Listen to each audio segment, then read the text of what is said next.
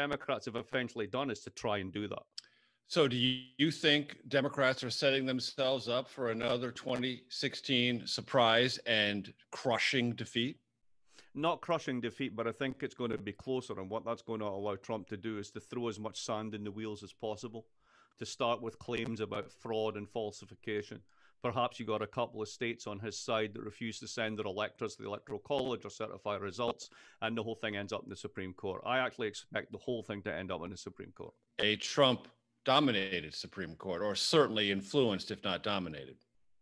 Or at least conservative. But again, what do we mean by this? I always like to point out to my American friends that the Warren Court was an exception and a fleeting one.